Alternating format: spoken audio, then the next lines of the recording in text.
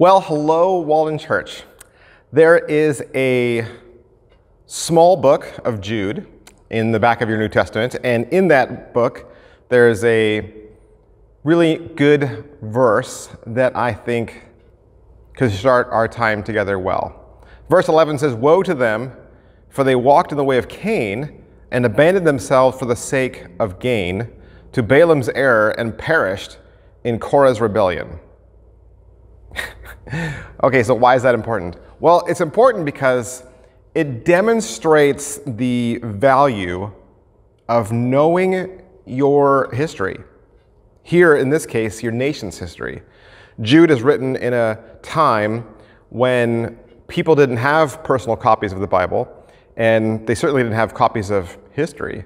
That was unheard of. But still, the people of God were expected to know those things, even though they didn't have them written down. And that's a good place for us to begin because it shines a light for you and me that we should also know our history. Church history is a subject of which I think many people are ignorant, and many people haven't taken that time to maybe learn where we've come from. We have a responsibility, though, not just to study God and to study the scriptures, but to understand how we arrived where we are, right? What is our church history? Spanish-American philosopher George Santayana said, "Those who cannot remember the past are doomed to repeat it." And of course, our time here, it's going to be short, so we're not going to have time to cover every single aspect, but we could look at a lot of the high points which help us understand how we arrived to where we are today. After the resurrection, Jesus comes back from the dead and he says, "I tell you the truth, it is to your advantage that I go away, for I do not go away, the Helper will not come to you. But if I go, I will send him to you." So Jesus had been with his disciples for 40 days, right? And he then ascends into heaven. And so the disciples and those that were closest to Jesus, they all gather in the upper room, and for 10 days they pray. Acts 2 says, when the day of Pentecost arrived, they were all together in one place. And suddenly there came from heaven a sound like a mighty rushing wind, and it filled the entire house where they were sitting. And divided tongues of fire appeared and rested upon each of them. And they were all filled with the Holy Spirit and began to speak in other tongues as the Spirit gave them utterance. This moment in church history is called Pentecost. Pentecost means the 50th day. And so it's celebrated 50 days or 7 weeks after Easter. And this coming of the Holy Spirit, it fulfilled that promise that Jesus made, that if I don't go, the Spirit will not come, and that Spirit of God would be our helper. So the Spirit's coming empowered the disciples, and it gave birth to the early church. Now, the word church in the Bible is the word ecclesia. Ecclesia means congregation, it means crowd, it means group. This first church is made up of Jews, right? So they're converts of Judaism, and as a result of Christianity, they are now considered to be a sect of Judaism. It's certainly right to say that Christianity grew out of Judaism. As Christ, Jesus, he is the prophesied Messiah of the Old Testament. But it might be more appropriate to say that Christianity is Judaism completed.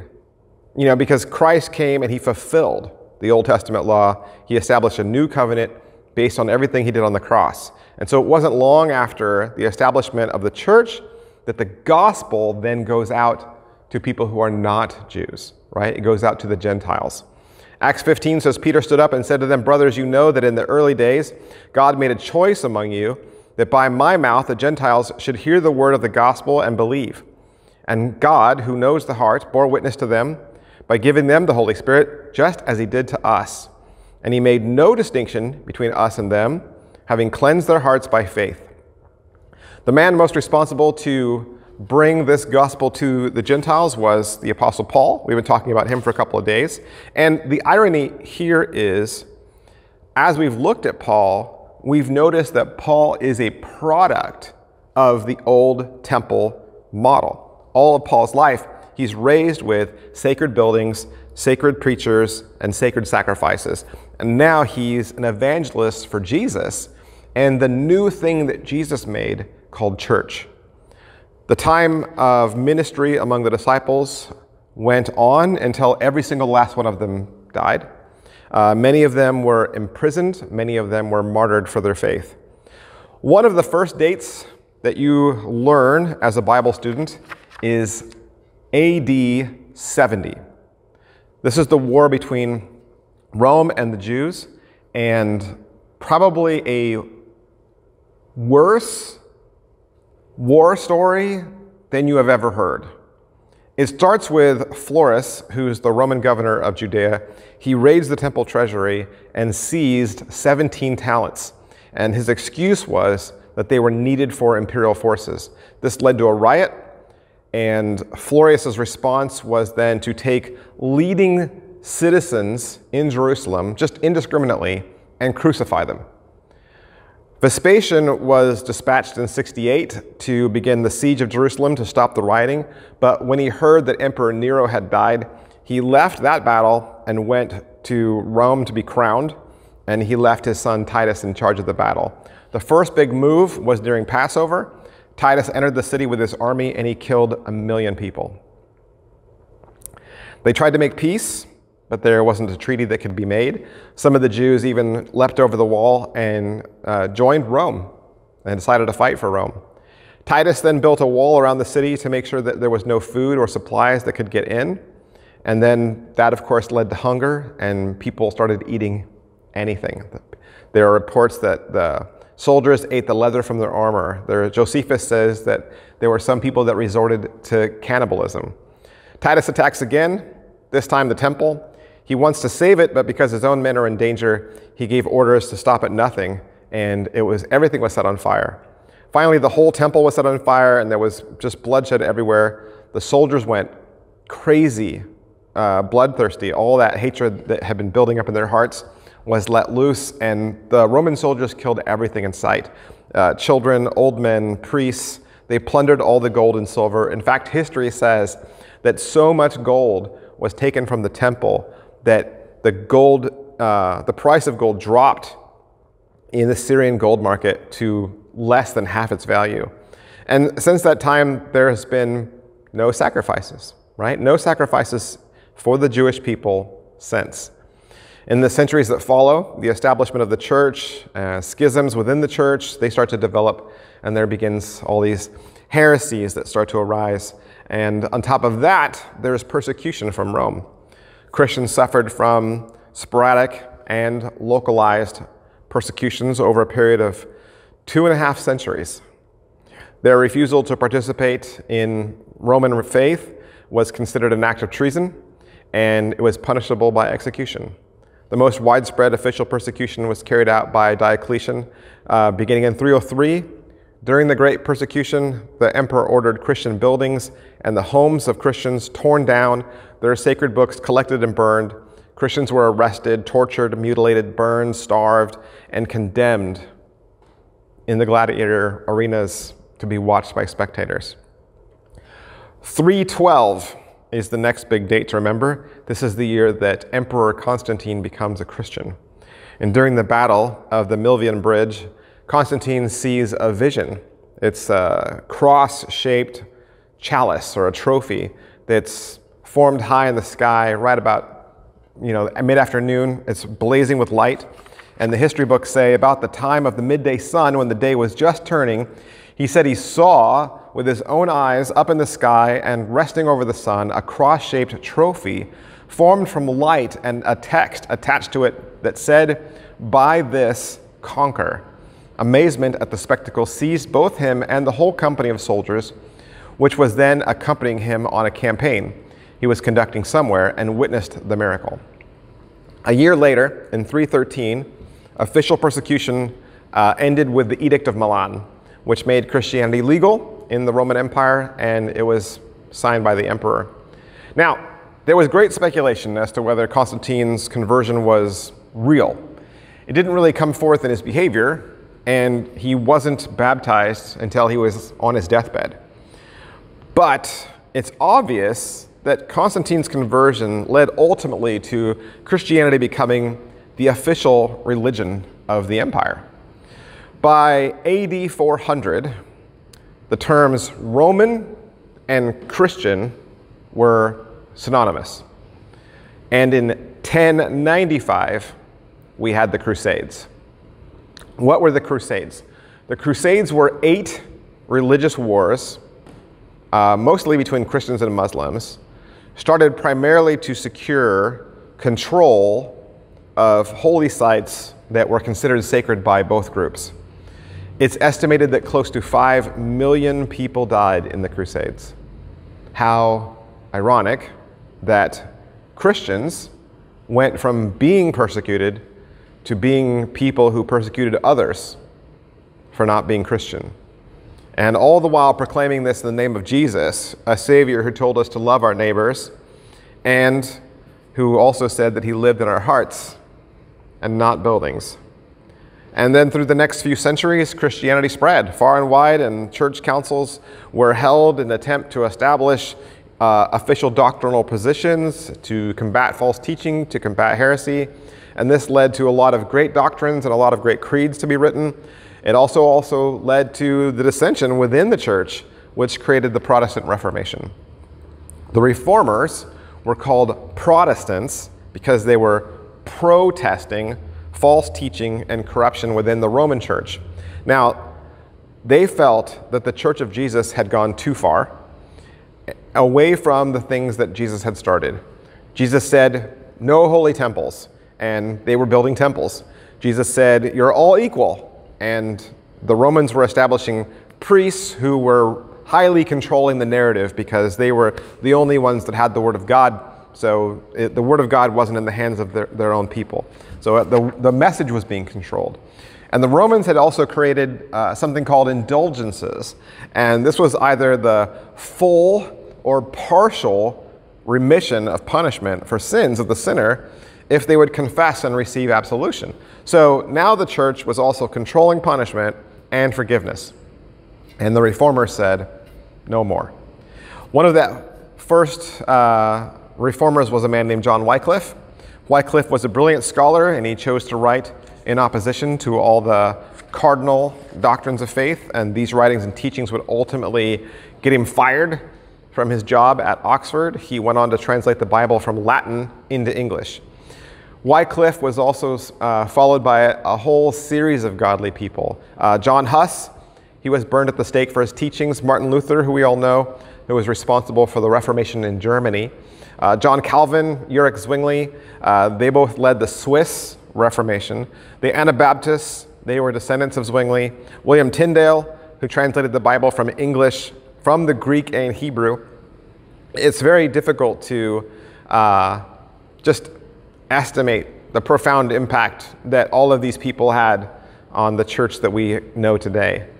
From the late 1700s to the 1900s, there was this unprecedented turn in missionary work to get that gospel message out to the world.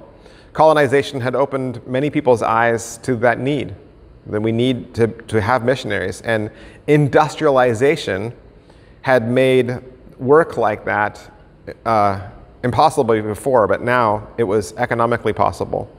This also led to the Great Awakening, which had occurred from teachings like people like Jonathan Edwards. And as a result, during this time, churches were established all throughout the world in places that had never heard of Jesus. Followers of Jesus now began to span the globe. But the global body of more than 2 billion Christians was splintered into all of these factions and denominations. You had Pentecostal and Presbyterian, Lutheran, Baptist, Apostolic, Methodist. The list goes on and on. Estimations show that there are more than 200 Christian denominations here in the US and a staggering 45,000 across the world. How did it come to this? How did we go from meeting in homes to this? I mean, for whatever reason, the church is not the same today as it was those first weeks of Pentecost. We read Acts 2 last week. We can read it again. It says, they devoted themselves to the apostles' teaching, the fellowship, to the breaking of bread and prayers. And awe came upon every soul, and many wonders and signs were being done through the apostles. And all who believed were together and had all things in common. And they were selling their possessions and belongings and distributing the proceeds to all as any had need. And day by day, attending the temple together and breaking bread in their homes, they received their food with glad and generous hearts, praising God and having favor with all the people. And the Lord added to their number day by day those who were being saved. I think that sounds like a very close-knit, community-driven, personal, intimate group. We've gone from house churches to stadium churches. We've gone from pastors who have part-time jobs to pastors who now look more like CEOs and who run huge businesses. What happened? Well, over the course of the 20th century, capitalism preserved its momentum by molding the ordinary person into a consumer with this unquenchable desire for more stuff. The notion of human beings as a consumer first takes shape roughly after World War I, but it becomes very common in America by the 1920s. Coming out of the Depression, and from the late 1940s on, young adults saw this remarkable rise in their spending power. Jobs were plentiful, wages were higher, and because there was a lack of consumer goods during the war, Americans were now very eager to spend money. And the church got swept up right along with it. In fact, many in our society today no longer become part of a local church to be in communion with God or to serve God. Today, they become part of a church to consume. In other words, they have a "what can this church do for me" mentality. And because people started coming to church to consume, then the church felt like they had to adapt to the spiritual consumer. Church leaders began to look at the church as a business. They started to come up with ways they could make the product more appealing. They started to come up with ways to improve customer service. They started to come up with ways they could compete with the other church that was down the street. Today, the consumer-driven public wants churches to be full service and to provide everything they need. But what is the church? I mean, what is it supposed to be? We asked 1,000 people, what's the purpose of the church? And 89% said that the purpose of the church was to take care of the spiritual needs of their people. And only 11% said the purpose of the church was to win the world for Jesus. It seems that today church growth isn't about kingdom growth anymore. To some, it is about who can have the biggest church and who can have the best programs. Should we be worried about church growth? Yes, I believe we should, but for different reasons. The reason we should be worried about church growth is because we want people to be a part of a loving, learning, growing, caring local church body. And if they're not, then they're missing out on those important ingredients that they need for their relationship with God.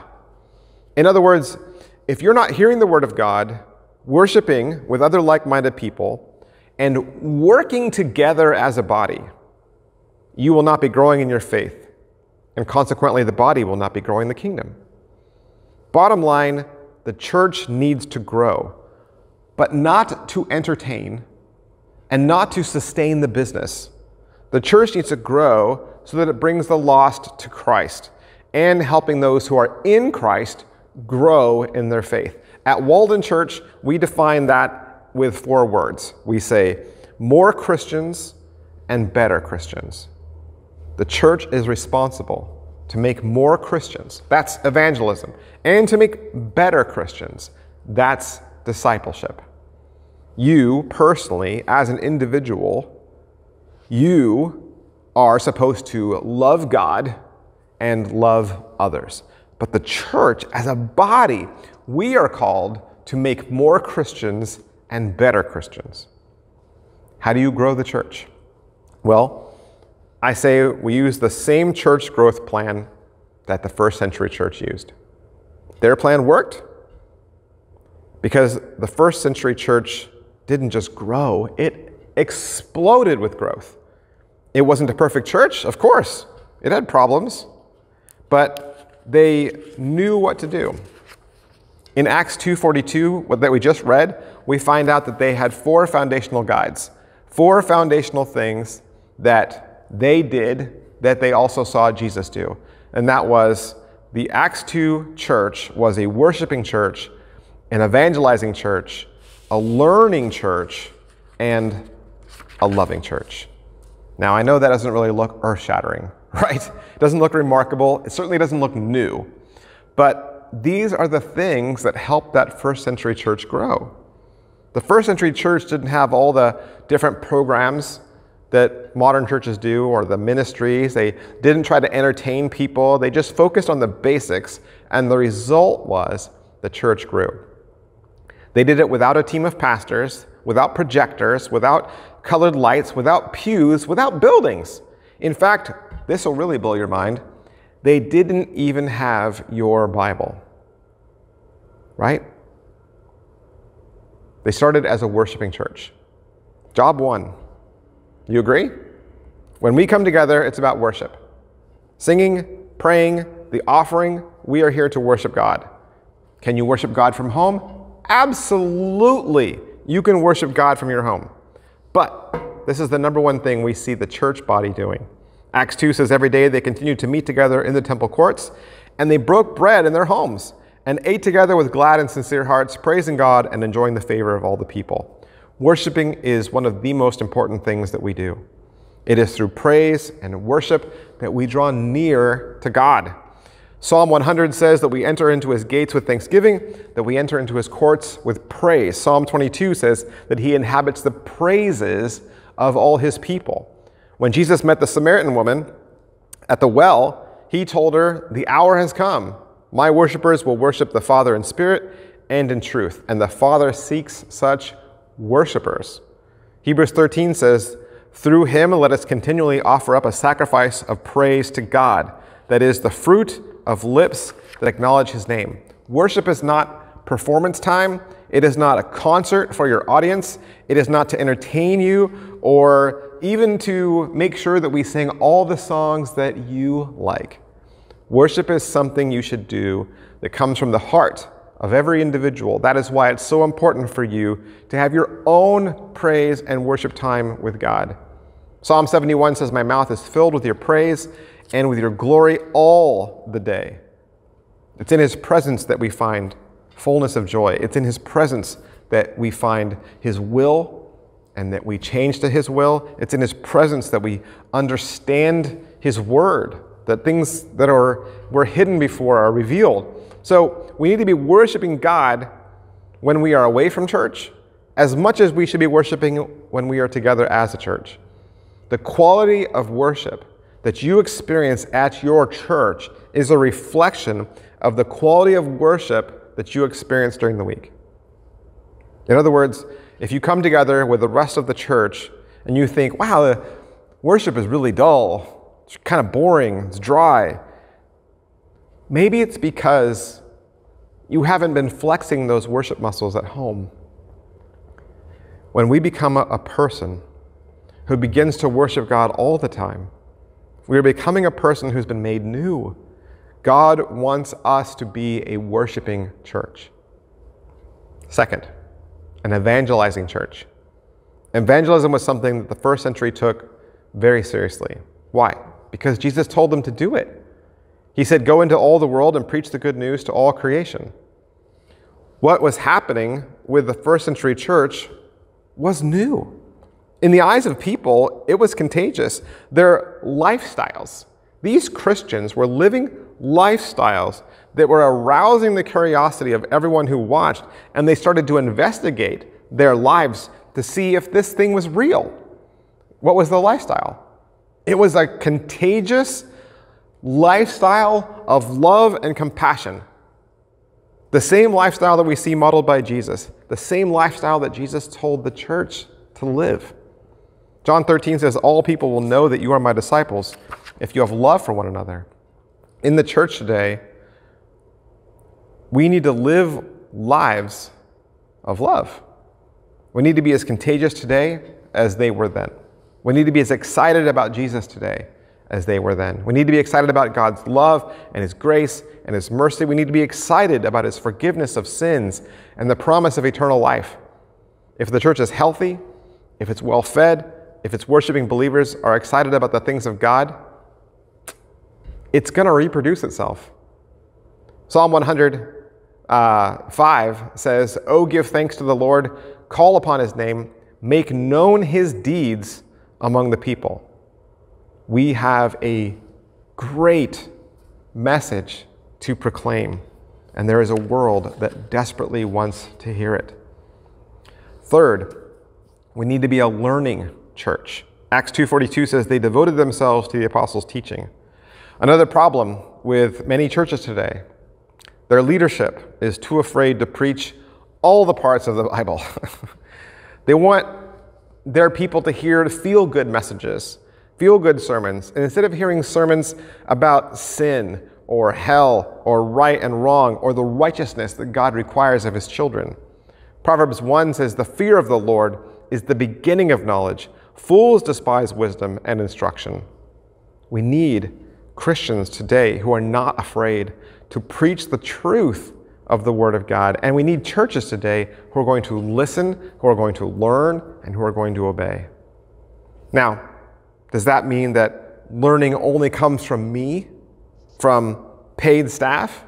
Of course not. This is what the Reformers fought for.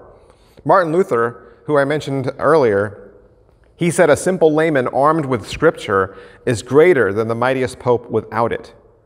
You have everything you need. You have everything you need to start your own Bible study at home. You have everything you need to start an Acts chapter 2 small group. Sing a song, right? Sing one song. You don't need any instruments. Sing. Pray. Share a meal. You can do that. Read the Scriptures. You can do that. The early church grew because they sat in circles. They learned in a circle. And to be a learning church, you need to be people who are willing to step up and teach and to be willing to learn from others. Not just your pastor. No, this last one we've been covering a lot lately, but I think we just need to repeat it. The last one is your church has to be a loving church. Acts 2 says all the believers were together. They had everything in common. Selling their possessions and goods, they gave to anyone who had need. Every day they continued to meet together in the temple courts. They broke bread in their homes and ate together. It's here, this one thing right here, that I think everything hinges on. And it's so clear in the Word of God. So obvious that Christians, the Christian church needs to be a place that loves others.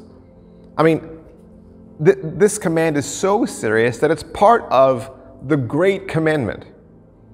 This is one of the things that we talk about the most in the New Testament. Jesus told us to love over 20 times. So did the writings of Paul, because it's important. The first century church loved each other. And as a result, they took care of each other. If someone had a need, help was there. Everyone was cared about. Everyone was accepted. Everyone was loved. How powerful is this? Powerful enough to have other people continue to join them daily. This is why Helping Hands, our ministry, Helping Hands, our Grief Share ministry, our Financial Peace ministry, our Stevens ministers are so important. But we shouldn't stop there. How else can our local church help the community? How else can the church that you attend, your local church, help its community? How do you show love to your neighbor? Look around you. Even the people that are sitting in this room today, each of us, all of us are commanded to love one another.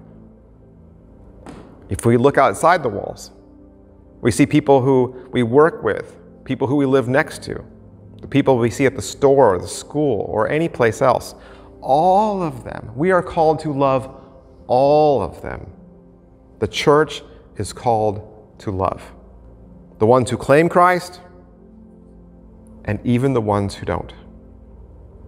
The ones who treat us right and even the ones who don't. The ones who are on the same financial page as we are, the ones who aren't. And Catholics and Lutherans and Baptists and Methodists. We are supposed to love sinners and saints. And like it or not, we are even called to love Muslims, the people who we led the Crusades against to kill. This is not saying we're supposed to love what they do, but we are supposed to love them and pray for them and bring the good news to them. This is why Jesus' church was a brand new thing. Nobody else was doing it that way. If we are going to be the kind of church that each of us need to make sure that the kingdom grows, that the gospel message gets out there, we need to examine our churches and ask, are we a worshiping church? Are we an evangelizing church? Are we a learning church? Are we a loving church? And then inwardly, ask those same questions of ourselves. Am I a worshiping Christian? Am I an evangelizing Christian? Am I a learning Christian? Am I a loving Christian? Wherever you are right now, I just want you to take a few moments and just pray to yourself. Ask God those questions. And if there's any deficiency, if there's any lack, ask that He would encourage. Let's pray.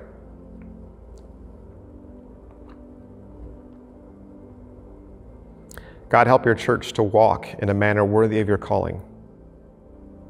Help us with all our interactions with one another, that we would have humble hearts, gentle hearts. Grant us patience for one another, bearing with one another in love.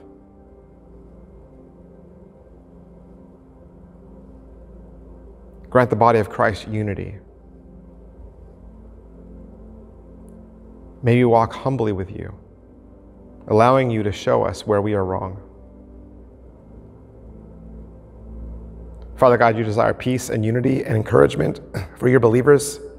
Help us, Lord, to pursue what makes for peace and for building one another up, to pursue the things that will lead us to peace. Give us discerning hearts to know your will, and give us the courage to be obedient. We know that without you and your Holy Spirit indwelling in each of us, we cannot do any of these things, but with you and your Spirit, we can do all things. We lift up churches. We lift up your word. We ask that we be willing, that we obey. Let us put others first. May we seek your will first.